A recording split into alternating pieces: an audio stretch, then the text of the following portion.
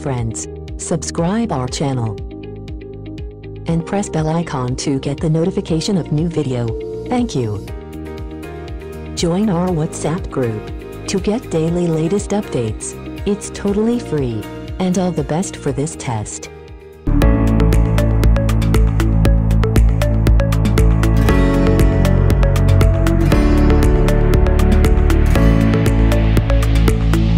The test is in 4 parts: Part 1, Part 2, Part 3, and Part 4. Now look at Part 1.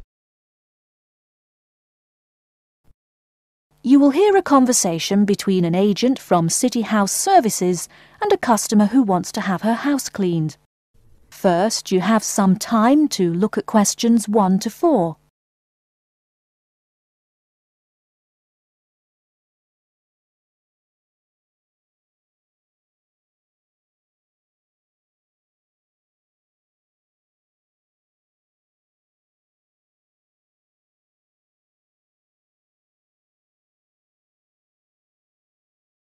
Good morning, City House Services. How may I help you? Good morning. I'd like to arrange to have my house cleaned.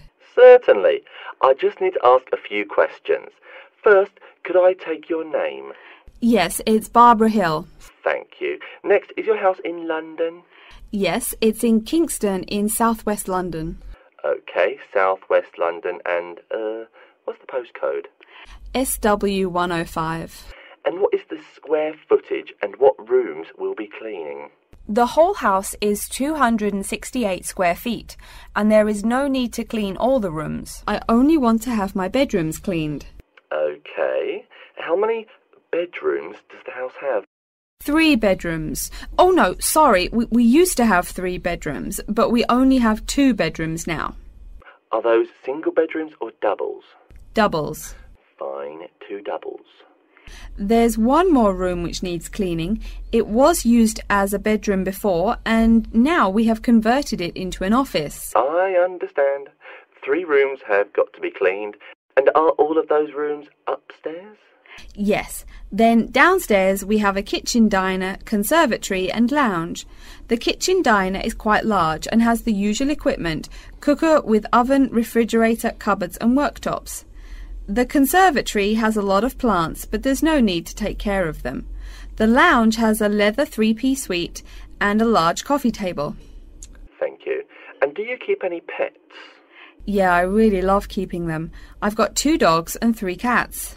Okay, then if our staff come over to offer the service, please take your pets away. Have you looked at our service packages?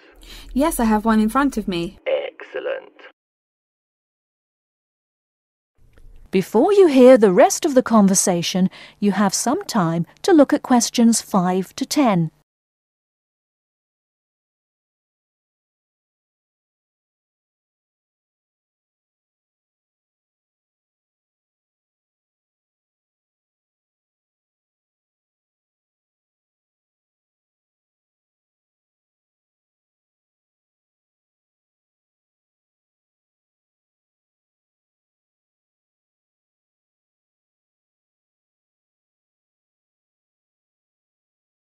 Now listen and answer questions 5 to 10.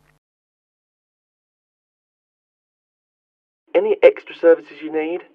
Switching bed linen, working the garden, clean the glass in the conservatory, that kind of thing? No. Actually, replacing the bed linen, yeah, that would be good. No problem. I'll just make a note of that. How about curtains, mats and carpets? What would you like us to do with those items? The curtains. I'll have to think about that. I think we should have the carpets cleaned really well every quarter. Mats can just be done with the laundry. Of course. How about clothes? We can have our staff wash and iron them, or we can have them taken to a dry cleaner. Washing and ironing. No, just ironing. That'll be okay. Okay, fine. I know quite a bit about what you want now. I should let you know that we're located on 12 Amy's Road. That's A-M-Y-E-S. And we work on from Monday to Sunday, except Tuesday and Wednesday. Could you let me know when is convenient for you? Next Friday.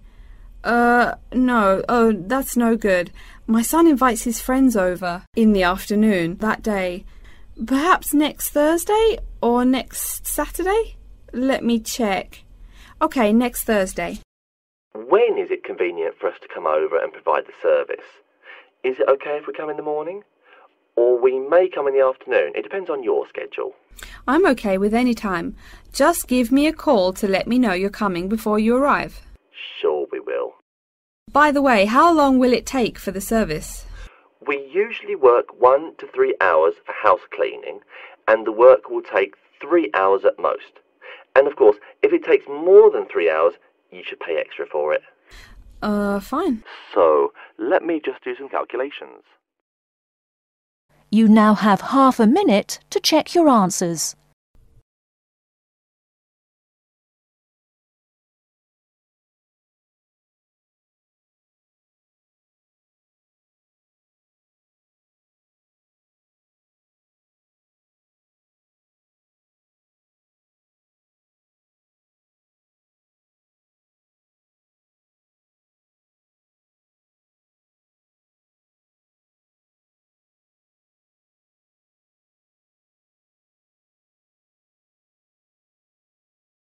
Now turns to part 2.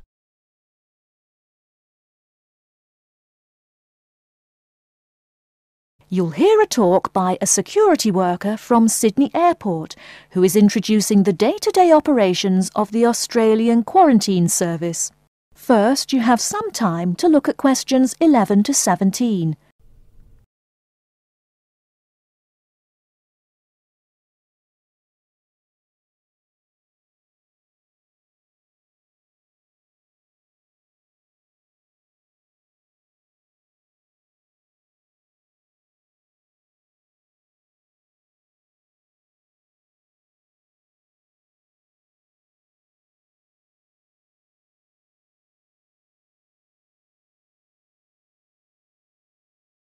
Now, listen carefully and answer questions 11 to 17. Hi everyone and welcome to Sydney Airport. Today I'll be giving you the inside information on the day-to-day operations of the Australian Quarantine Service here. We hope to provide you with a better understanding of why such heavy security regulations are necessary by educating you on how we operate and why we do the things we do. We're not here to try to persuade you to fly through Sydney Airport, though we hope you'll find your experience relatively stress-free and comfortable. First things first, our personnel. Can anyone guess how many people work at Sydney Airport? We have 200 alone working in Terminal 2. So can you guess how many in the whole airport? I heard someone say 360. That's getting closer. What? Did someone say 2,000? That's way too high. Sydney Airport actually employs 440 people. A lot, right? And about half of those employees work in security-related matters. Moving on to our not-so-human employees, let's come and see our favourite pooch, Milton. Milton is our best drug-sniffing dog on the force. He's friendly to most people. You can even come pet him at the end of our tour. Burnouts, beware though. He'll find everything. Notice that even though there are so many of us around him, Milton stays quite calm. This is the precise reason he was chosen for the job. Dogs that are chosen are not predisposed to sniff out different narcotics. That's something we teach them already. So here's a part of the airport most people never notice, the cargo transport terminal. This is where packages are shipped to and from. Normally, we ship around 4,400 packages per month. In this airport alone, over 52,000 packages were shipped in and out over the past year. We ship to and from 170 different countries. Not bad, eh? Probably it will go up to over 72,000 packages this year. And despite over 100 flights in and out of here daily, the number of lost or delayed packages is impressively low. If you send your package through here, rest assured we'll get it where it's going. Let's move on to the area most of us are familiar with, the passenger terminals. In order to be allowed into this area, you must pass through security with your ticket and, if you're travelling internationally, your passport. If you're travelling domestically, you just need a legal form of ID. If you don't have those, you will not be allowed to pass through security and board your flight. During the security scan, your carry-on items will be checked for dangerous items such as weapons, sharp objects, and liquids that exceed our specified limit. If you attempt to pass any of the prohibited items on this list posted at the entrance, you are still allowed to board the plane, but you'll be given a warning and your item will be confiscated. Don't worry, we will not arrest you for having too much shampoo in your bag or anything like that. We also search your carry-ons and parcels for any perishable items. We prohibit the transportation of local vegetation and prohibit parcels containing any insects in them. You may or may not have learnt about this in biology class, but when some plants are introduced to a new environment, they spread wildly and wipe out the current species around it. It is important to control the introduction of new plants into an ecosystem, so we must prohibit the transport of any fertile seeds. So what happens to parcels containing possibly suspicious items? It's of course something we do not take lightly here. If an object passes through the scanner that appears suspicious in any way, it is separated out for manual search by a member of our trained security personnel. If an illegal plant or simple sharp object like a pocket knife is found, it is simply disposed of in our biohazard waste containers, and the package itself is returned to the sender, or passenger if it is for a passenger flight. More serious weapons are reported to higher authorities for investigation. Before you hear the rest of the talk, you have some time to look at questions 18 to 20.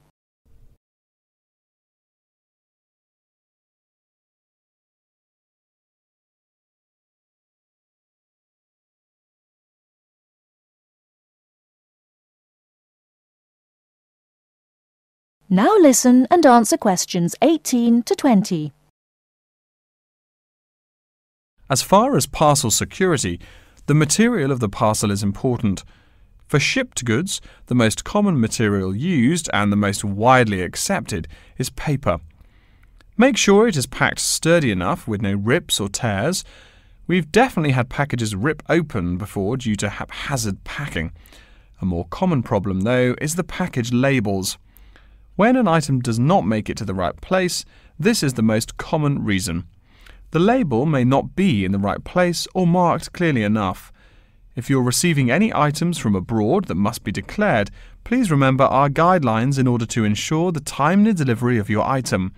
Make sure it is packed correctly, and we ask that you notify customs between 2 and 10 days within the item's scheduled arrival date.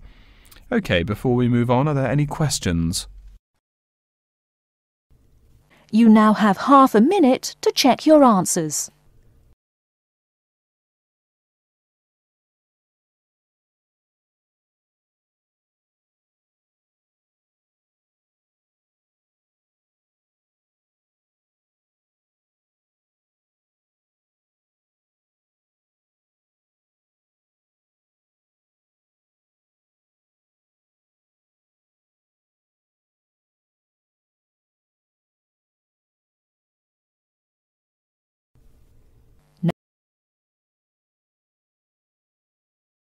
Now turns to part 3. You will hear a librarian called Adam Smith talking to the students about how to use the facilities in the library.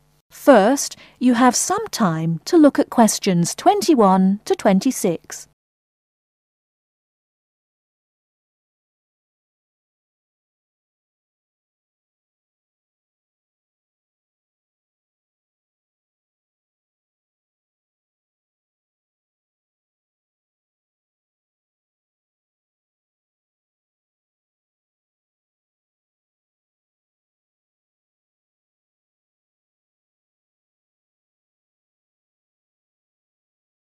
Now listen carefully and answer questions 21 to 26. Welcome. Please come in and gather over here around the tables. My name is Adam Smith, and I'm the librarian here. I'll show you around today and explain how to use these facilities. Hopefully, when I'm done with it, you'll know the ropes. and please feel free to let me know of any questions or concerns that you may have. Now we're at the gate of the library. Upon entering into the door, you'll find that the restrooms are on your left-hand side, and opposite them is a photocopy room. Many of you are wondering about the check-in and check-out process. What you have to do is go to the circulation desk, which is to the east of the photocopy room. The reading room is a really large area in the center of the library, just to the north of the circulation desk. I'm sure you won't miss it. If you're here to do research, this is where you should bring books to look through. However, if you're here to do any group projects or other interactive activities, I advise you to use one of the study rooms, which are just to the east of the reading room. Moving on to the southeast corner, we have the periodicals section, just next to the study rooms. We have a collection of different newspapers and magazines in this section. You can get last week's weather reports, or all the top stories 5 years ago. Our periodicals can be traced back 20 years to the time when our school library was built. Our first question. Yes. Can we check out magazines from the library? I'm sorry, but you cannot take any periodicals out of the library. You're welcome to read them for as long as you want while you're here, but you cannot check them out. I wonder if there is any place where we can get some food in the library. Do we have a store here? Of course. The Food Service Center is just meters away from the study rooms. It's on the northeast corner as you look at the map. The Food Service Center offers different kinds of snacks, though it's not big. Well, moving on along to the west, you will find the Video Resource Center on your right hand. We have educational videos and documentaries, as well as major motion pictures. We ask that you pay attention to the tag on the video that you pick up, as many of our documentaries are for on-site viewing only and may not be taken out of the library. To the west of the Video Resource Center is our satellite TV station. Here we stream the news from Channel 19 for most of the day. How many channels does it have? It does have nearly 200 channels, but we generally will give top priority to channels with some big events, like presidential addresses or other breaking news. During the coverage of the presidential debate, students will take a break from studying and flock to watch it. Last, but perhaps most important, is the inquiry desk. It's just on the left-hand side when you walk into the library, so it's impossible to miss it.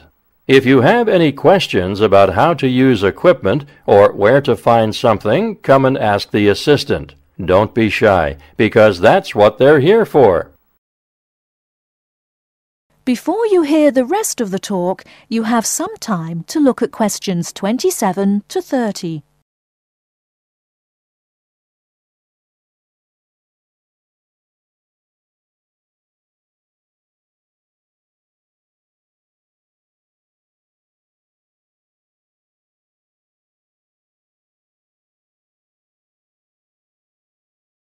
Now listen and answer questions 27 to 30.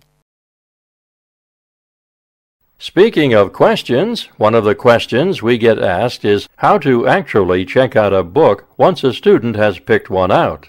If it's a fiction or non-fiction book, look for the pink and yellow checkout card inside the back cover of the book.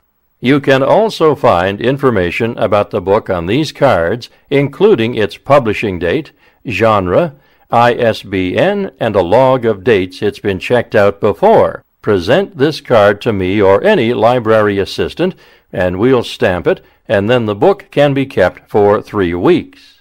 You can find general information on a field of study by using one of our subject guides.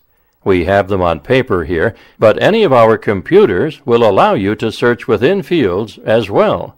What if the library doesn't have a resource we're looking for? Great question. I'm going to address that. Our library is a network with a number of other universities in the area, so if there is something you're looking for and it's available somewhere in the area, we'll be able to get it for you. However, there are universities which are not part of the network, so we do not share resources with them. If you want more information about the library and its resources, you'll find it in a labeled blue folder on my desk in the Enquiry section. Okay, so that's a lot of information all at once, and I don't expect you to remember it all. The most important thing is please be respectful of the staff, and if you need help with anything at all, come and ask me or one of the assistants. All right, any questions? You now have half a minute to check your answers.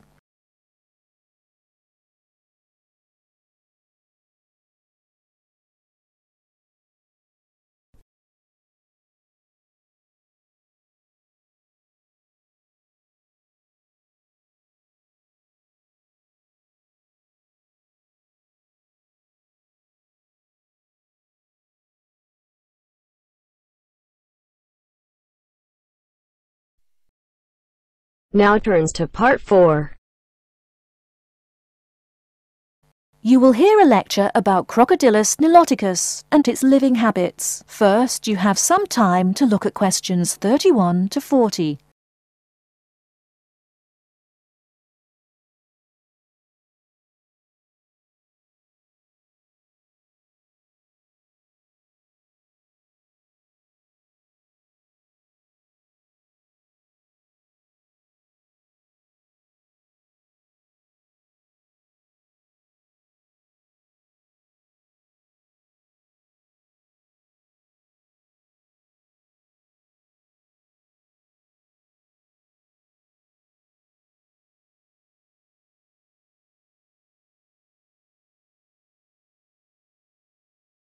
Now listen carefully and answer questions 31 to 40.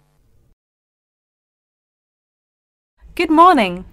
Today we will continue our study of Crocodylus niloticus by talking about its living habits. We've already discussed the evolutionary attributes that set it apart from its crocodile relatives. Does everyone remember that? Yes, it has an extremely narrow snout and 3 or 4 rows of protective scales on its back, as compared to 2 rows on other members of the Crocodylus genus. Let's take a look at how these carnivorous man-eaters live, where they live, and finally, whether they really deserve their vicious reputation. To start, I'd like to address a great question posed to me by a student during yesterday's office hours.